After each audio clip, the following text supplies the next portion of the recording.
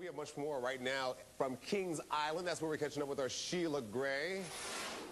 The weather looks perfect. Thank you so much, Rob. It is beautiful. It feels fantastic out here. The sun is out, not much humidity in the air. You know, the 19th of the month is our Think Pink Day, and it's a great reminder for women about preventing and detecting breast cancer and things we should do to keep ourselves healthy. This is Dr. Jennifer Manders with the Christ Hospital in Cincinnati, and she's a breast surgeon. Welcome, Jennifer. Good to see you. Thanks for having me. What are some of the most important things women should do to prevent breast cancer? Well, there's all sorts of lifestyle modification that women can do to help prevent breast cancer. Things like quitting smoking, which I think is the utmost of importance, but also diet and exercise. We should really target things like a low-fat diet.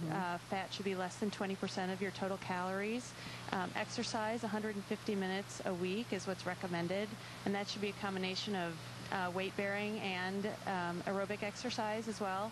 And things like anti-cancer foods, like antioxidants and other things that have been talked about as like the superfoods, are really important in helping to prevent breast cancer. And then early detection, we all know, is how you have your best chance of surviving breast cancer.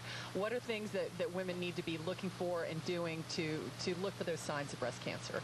Self-examination is important, and that should be done on a monthly basis. And a physician exam, whether it's whatever your healthcare practitioner does, twice a year for high-risk women, but at least once a year for the average-risk woman. Self-examination should really include looking in the mirror, because changes of the skin are important to identify potentially breast cancer, changes, nipple discharge, things like that.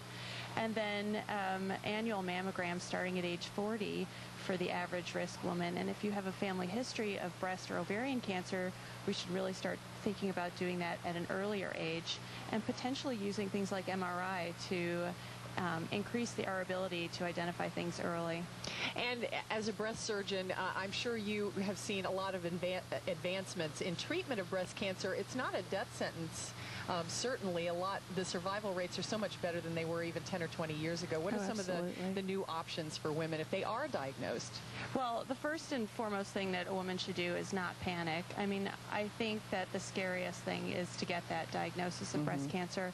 But really, breast cancer treatment has become so personalized that we can really treat the cancer specifically based on certain aspects, whether it's genomic identification, using things like Oncotype DX testing, looking at family history and predicting a BRCA mutation.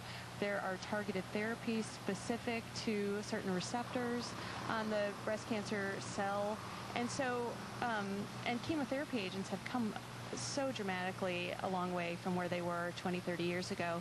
Radiation therapy techniques can be done differently than they used to be, even partial breast radiation therapy. So really, we can customize therapy and turn breast cancer from a life-threatening disease to a chronic disease. And that's really the good news. It's going to have to be the last word. Dr. Jennifer Manders, thank you so much. Thanks so much. Back in a moment.